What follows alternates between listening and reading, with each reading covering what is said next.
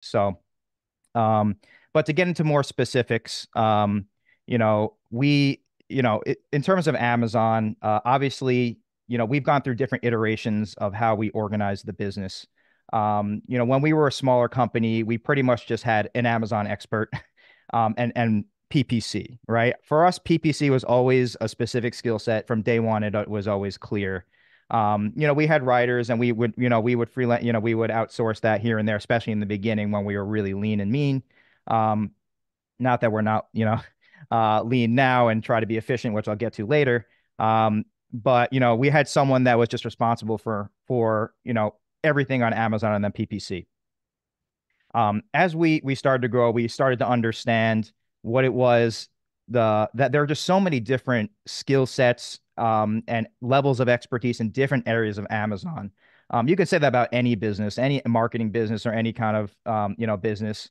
But Amazon is so specific, and you may not know that until you start to get into it. I'm sure a lot of your listeners know this, but like the way you have to deal with this specific platform and why we created a business was what you needed to approach it in such a specific way, that the more that we were able to diversify the roles and find things that were great in very specific things, the better we were able to accomplish our goals and build like lasting partnerships with our clients. So, again, one we had an account manager that was the name of the position, and one of the big changes we made over the last few years is we separated it out that position into two roles. One of them was a brand manager, which is focused on growth strategy, essentially being the expert, and a project manager, someone who is focused on making sure that things get done, right? Making sure that you're coordinating with all the different team members. The brand manager being one of those team members, and one of the tools in their arsenal. And just being able to separate that out, letting the brand managers focusing on working with the clients, keeping up to date with being Amazon experts, finding strategies and making sure that they're analyzing the data and doing everything that's necessary to grow in such a competitive market really let us get to the next level. Um, we also, just to kind of give you a high level overview of all of our departments and how we work. So we have the brand manager, the project manager, and the functions that they serve. We also have a dedicated logistics department, which focuses on inventory management.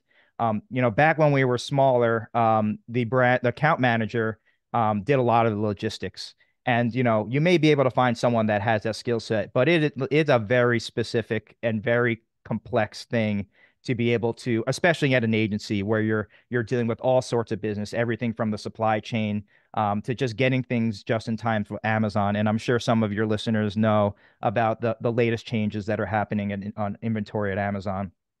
Um, so you have a logistics department. You have customer service, someone that just deals with the customers, making sure you're responding as quickly as possible within 24 hours. You have advertising, of course.